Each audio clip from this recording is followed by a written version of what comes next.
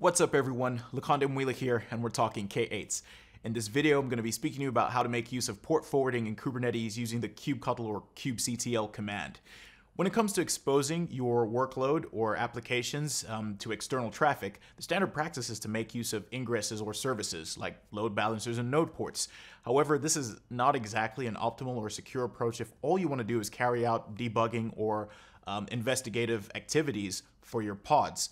And so port forwarding allows you to do that in an exclusive context locally without having to create services beforehand. And so I'm going to be speaking a bit about port forwarding in general and how that plays out in the context of Kubernetes, and then actually do a demo with an EKS cluster that I'll be provisioning using Terraform. If you're only interested in the demo, then feel free to jump ahead. Before we get into the details of port forwarding, it might be helpful to take a step back and understand network address translation, or NAT, because port forwarding is a part of that.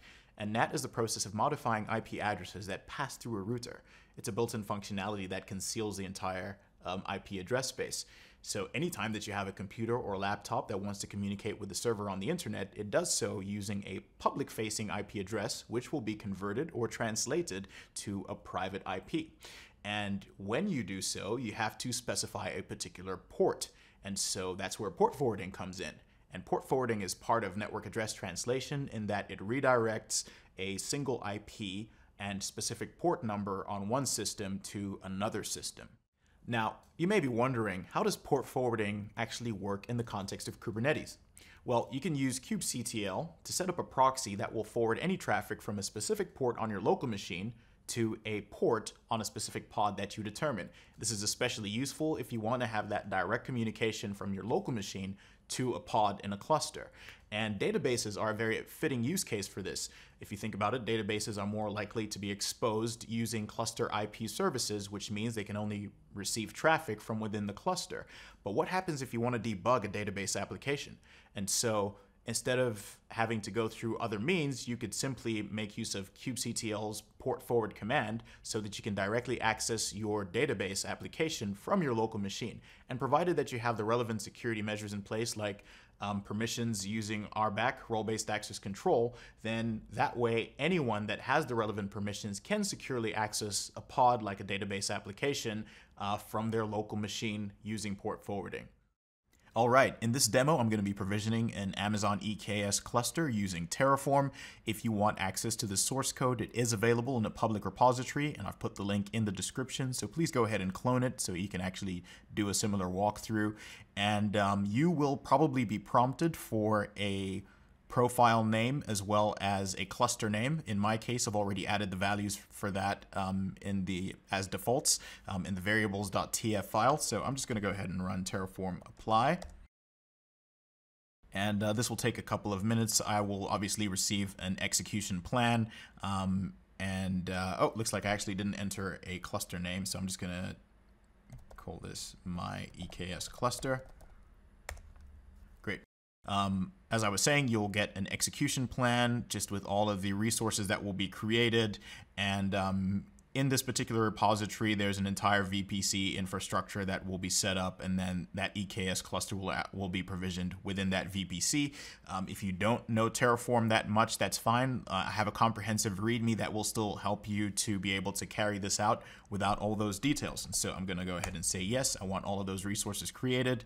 And once my cluster has been provisioned, I'll then deploy a pod of a basic Node.js application without a service for it, and then I will go ahead and demonstrate the kubectl port forward command, and we'll test out accessing that application. All right, as you can see, my cluster has now been provisioned. So I'm just going to update my kube context. There we go. So if I wanted to just verify that, see what pods are up and running in my cluster in all the namespaces. There we go. Great. And so now I'm going to turn my attention to the right tab over here in my terminal. And this is a folder that has some basic manifest files for and then Node.js application that I was referring to earlier. And all I'm going to do is deploy the pod. If you want to have a look at what that actually contains, let me expand this a little bit so you can see it. And so this is for an application named Express Test, and the image is stored in a repository in my Docker account, and this is public, so you can go ahead and use it. And the port that the application listens for traffic on is port 8080, as you can see over here. So when I run the port forward command, as you would expect, that is what I'm going to be specifying. So you can see over here, kubectl port forward, the name of the pod, which is Express Test 8080. But before I do that, I need to actually create this application.